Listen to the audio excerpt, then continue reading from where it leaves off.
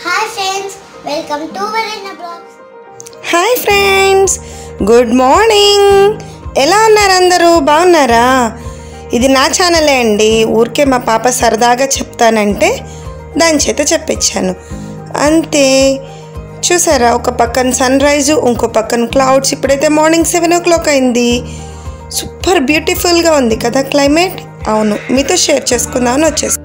అబ్బా, భలే అందంగా ఉంది కదా చూడటానికి. చాలా పచ్చగా, మధ్య మధ్యలో ఏమో కొత్తగా పూతకొచ్చిన ఆకులు. ఎంత బాగుందో చూడటానికి. పొద్దున్నే లేవంగానే ఇలాంటివి కనుక చూస్తే మన మనసుకి చాలా ప్లెజెంట్గా ఉంటుంది. మన మార్నింగ్ అనేది చాలా బ్యూటిఫుల్గా స్టార్ట్ అవుతుంది ఫ్రెండ్స్. మీకు తెలుసా, గ్రీన్ కలర్ అనేది మన కళ్ళకి ఒక మంచి ఆనందాన్ని ఇస్తుందిట.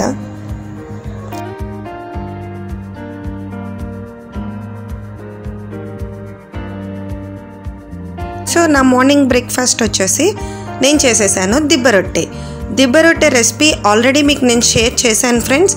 సో నేను ఇప్పుడు ఆ రెసిపీ ఎలా చేయాలి ఏంటి దాని గురించి డీటెయిల్స్ అయితే ఏమీ ఇవ్వట్లేదు. మనం స్కిప్ అయిపోదాం నా లంచ్ రొటీన్కి. ఓకేనా?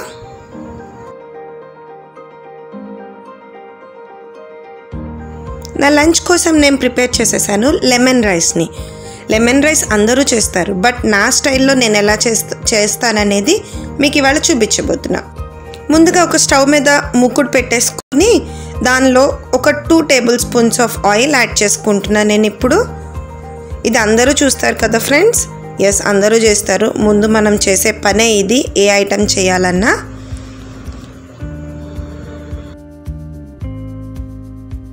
కొంచెం ఆయిల్ వేడయ్యాక నేను దీనిలో ఫ్రై చేసుకుంటున్నాను గ్రౌండ్ నట్స్ని. గ్రౌండ్ నట్స్ చాలా protein and healthy food, but ఆయిల్లో ఫ్రై చేయటం మూలంగా కొంచెం ఫ్యాట్ ఎక్కువ అవుతుంది, బట్ ఓకే. ఇప్పుడు మన గ్రౌండ్ నట్స్ అయితే ఫ్రై అయిపోయినాయి. ఇవి కొంచెం ఇలా ఫ్రై అయితే చాలు ఫ్రెండ్స్. మరీ ఎక్కువ ఫ్రై అయితే మాడిపోతాయి మనకి. ఆ తర్వాత నేను వీటిని ఒక బౌల్లో తీసుకుని పక్కన పెట్టేసుకున్నా. నెక్స్ట్ నేను ప్రిపేర్ చేసుకుంటున్నా తాలింపు కోసం నేను దీనిలో ఆవాలు, శనగపప్పు, మినపప్పు, ఎండుమిరపకాయలు, జీలకర్ర అన్నీ మిక్స్ చేసి వేసేసుకున్నాను ఫ్రెండ్స్. సో ఇది కొంచెం ఫ్రై అవ్వనివ్వండి, ఓకేనా? ఇవి కొంచెం ఫ్రై అయితేనే మనకి రైస్ అనేది టేస్ట్గా ఉంటుంది, మధ్య మధ్యలో తగులుతూ బాగుంటుంది. సో నా తాలింపు అనేది ఫ్రై అయిపోయింది ఫ్రెండ్స్. ఫ్రై అయిపోయాక నేను దీనిలో కరివేపాకు అండ్ మధ్యలో కట్ చేసుకున్న పచ్చిమిరపకాయలు వేసుకున్నా. పచ్చిమిరపకాయలు ఇలా కట్ చేసుకోవటం మూలంగా మనకి రైస్లోకి చాలా టేస్ట్గా ఉంటాయి. పచ్చిమిరపకాయలు కూడా ఫ్రై అయిపోయాక నేను దీనిలో యాడ్ చేస్తున్న ఆనియన్స్. చాలామంది ఆనియన్స్ యాడ్ చేసుకోరు, కానీ ఆనియన్స్ యాడ్ చేయటం మూలంగా మన లెమన్ రైస్కి మంచి టేస్ట్ అనేది వస్తుంది. ఒకసారి ట్రై చేయండి. అందులో ఇప్పుడు సమ్మర్ కదా, తల్లి చేసే మేరు ఉల్లి కూడా చేయదు అనే సామెత ఉంది కదా మనకి. దీని మూలంగా రోజు ఆనియన్ తీసుకోవటం అనేది ఈ సమ్మర్లో మనకి చాలా మంచిది, బాగా చలువ కూడా చేస్తుంది ఫ్రెండ్స్. ఇప్పుడు నా ఆనియన్స్ ఫ్రై అయిపోయినాయి. ఆనియన్స్ మరి ఓవర్గా ఫ్రై అవ్వాల్సిన అవసరం లేదు. కాస్త మైల్డ్గా ఫ్రై చేసుకుంటేనే ఆ క్రంచినెస్ అనేది మనం తినేటప్పుడు తెలుస్తుంది ఫ్రెండ్స్. చెప్పడం మర్చిపోయాను, నేను తాలింపు వేసినప్పుడే నేను పసుపు కూడా యాడ్ చేసుకున్నాను.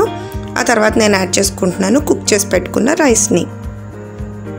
రైస్ వేసుకున్నాక మొత్తం మిక్స్ చేసేసుకుని నేను దానిలో సరిపడ్డంత సాల్ట్ వేసుకుంటున్నాను. నెక్స్ట్ నేను దీనిలో వేసేసుకుంటున్నాను లెమన్ జ్యూస్ని. ఈ లెమన్ జ్యూస్ రైస్ హాట్గా ఉన్నప్పుడు ఎప్పుడు వేయొద్దు ఫ్రెండ్స్, ఎందుకంటే ఆ లెమన్ జ్యూస్లో ఉన్న సి విటమిన్ అనేది లాస్ అయిపోతుందిట. సో రైస్ కొంచెం చల్లారాక అప్పుడు వేసుకోండి. సో లెమన్ జ్యూస్ వేసుకుని మిక్స్ చేసేసుకున్నాను ఇక్కడ. ఆ తర్వాత నేను యాడ్ చేసుకుంటున్నా ఫైనల్గా ఫ్రై చేసి పెట్టుకున్న పీనట్స్ని. మన లెమన్ రైస్ అనేది రెడీ అయిపోయింది. నేను సర్వ్ చేసేసుకుంటున్నాను. ఈ లెమన్ రైస్లో సి విటమిన్ ఎక్కువ ఉండటం మూలంగా ఇది చాలా హెల్దీ రెసిపీ, హీట్ని తగ్గిస్తుంది. నెక్స్ట్ నేను మీకు చూపించబోయేది మామిడికాయ చట్నీ ఫ్రెండ్స్. ఇప్పుడు ఈ సీజన్లో మనకి మామిడికాయలు దొరుకుతాయి కదా. మామిడికాయల్ని మనం మ్యాక్సిమం కనుక యూజ్ చేసుకోగలిగితే వాటిల్లో సి విటమిన్ చాలా ఉంటుంది కాబట్టి మనకి రెసిస్టెన్స్ పవర్ పెంచడానికి యూజ్ అవుతాయి. నేనైతే ఇవాళ దీంతో మామిడికాయ చట్నీ చేసేస్తున్నాను. ఈ చట్నీ రైస్లో కానీ ఇడ్లీ, దోశ దేనిలోకైనా మీరు సైడ్ డిష్గా యూజ్ చేసుకోవచ్చు. పుల్లగా కారంగా సూపర్ టేస్టీగా ఉంటుంది. వేడి అన్నంలో కొంచెం నెయ్యి వేసుకొని తింటే అదిరిపోతుంది ఫ్రెండ్స్. సో నేను ఎలా చేశానో ప్రాసెస్ చూసేసి మీరు కూడా ట్రై చేసి నాకు కామెంట్ సెక్షన్లో కామెంట్ చేసేసేయండి, ఓకేనా? ఇప్పుడు ఆ ప్రాసెస్ చూసేయండి. మరి ఈ చట్నీకి పెద్ద ఎక్కువ ఇంగ్రీడియంట్స్ కూడా ఏం అవసరం లేదు ఫ్రెండ్స్. జస్ట్ కట్ చేసి పెట్టుకున్న మామిడికాయ ముక్కలు, అలాగే తాలింపు కావాల్సిన పోపు దినుసులు, ఇంకా కొన్ని పచ్చిమిరపకాయలు నేను తీసుకున్నాను. ఇక్కడ ఒక పావు స్పూన్ మెంతులు. ఈ మెంతులు వేయటం మూలంగా మన చట్నీకి మంచి టేస్ట్ అనేది యాడ్ అవుతుంది. మీరు మెంతులు కనుక యూస్ చేయకపోతే ఈసారి ఎప్పుడైనా ట్రై చేసి చూడండి, చాలా బాగుంటుంది. ఫస్ట్ స్టవ్ మీద ప్యాన్ పెట్టుకుని ఆయిల్ హీట్ అయ్యాక మెంతులు ఇట్లా బ్లాక్ కలర్లో వచ్చే వరకు ఫ్రై చేసుకోండి. ఇలా చేసుకోవటం మూలంగా మీకు మెంతుల్లో చేదు అనేది మీకు చట్నీలో తెలియదు అనమాట. మెంతులు ఫ్రై అయిపోయాక నేను దీనిలో యాడ్ చేసుకున్నాను తాలింపు దినుసులు. తాలింపు దినుసుల కోసం నేను తీసుకున్నాను ఆవాలు, జీలకర్ర, మినపప్పు, శనగపప్పు, ఎండుమిరపకాయలు, కరివేపాకు అన్నీ యాడ్ చేసుకున్నా. కాకపోతే మీకు ఇవన్నీ వేయటం, ఫ్రై చేయటం ఇదంతా నేను చూపించలేదు, వీడియో లెంత్ ఎక్కువైపోతుందని. ఆ తర్వాత నేను ఇవన్నీ ఫ్రై అయిపోయాక నేను యాడ్ చేసుకుంటున్నాను పసుపుని. ఈ పసుపు వేయటం మూలంగా మన చట్నీకి మంచి కలర్ అనేది వస్తుంది ఫ్రెండ్స్. అలాగే పసుపు యాంటీబయాటిక్ కూడా కదా. ఇక్కడ నేను వేయించి పెట్టుకున్న తాలింపు అంతా ఇట్లా రోట్లో వేసుకొని దంచేసుకుంటున్నాను. నా తాలింపు మాడిపోయిందని అనుకోకండి ఫ్రెండ్స్, మీకు ఎందుకు కెమెరాలో ఇట్లా కనిపిస్తుంది, బట్ అయితే ఓవరాల్గా బాగానే ఉంది. మరి ఎందుకు ఇలా బ్లాక్గా కనిపిస్తుంది కెమెరాలో అనేది నాకైతే తెలీదు. సో ఈ చట్నీని మీరు కావాలంటే మొత్తం అన్నీ మిక్స్ చేసేసుకుని మిక్సీలో కూడా వేసుకోవచ్చు, కానీ నేనైతే రోట్లో వేసుకుని ఇట్లా దంచుకుంటున్నా, టేస్ట్గా ఉంటుందని. ఆ పోపు దినుసులన్నీ వేసి నేను దంచేసుకున్నాక నేను యాడ్ చేస్తున్నాను పచ్చిమిరపకాయలని. ఇక్కడ మీరు ఒకటి గమనించాలి, నేను పచ్చిమిరపకాయలని పచ్చివే వేసుకుంటున్నాను, నేను మగ్గించలేదు ఫ్రెండ్స్. ఇలా వేసుకోవటం మూలంగా మీ చట్నీకి మంచి టేస్ట్ యాడ్ అవుతుంది. మీరు అట్లా మగ్గించి వేసుకుందాను కానీ ఇలా పచ్చిమిరపకాయలు వేసుకుంటే మీ చట్నీ అనేది చాలా మంచి డిఫరెంట్ టేస్ట్ అనేది వస్తుంది. మీరు ఎప్పుడు ఇలా ట్రై చేయకపోతే ఒకసారి ట్రై చేసి చూడండి, బాగుందో లేదో మీకే అర్థమవుతుంది. చూసారా, మన పచ్చిమిరపకాయలు అన్నీ బాగా మెత్తగా అయిపోయినాయి.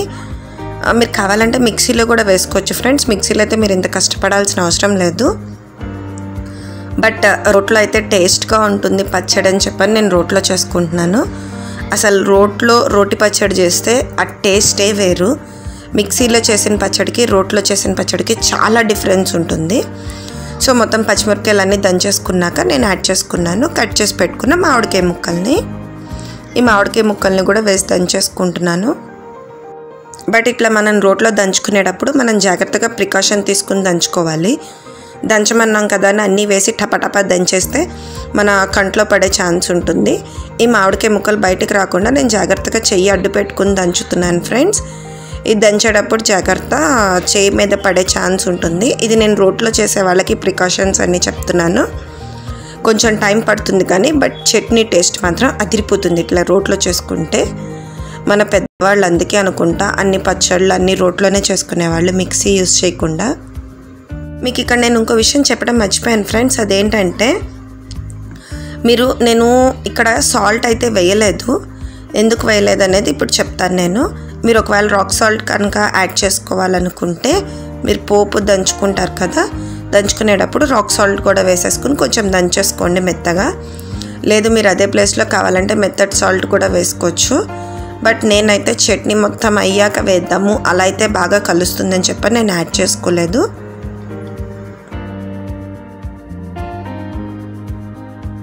ఇక్కడ నా చట్నీ అయితే రెడీ అయిపోయింది ఫ్రెండ్స్.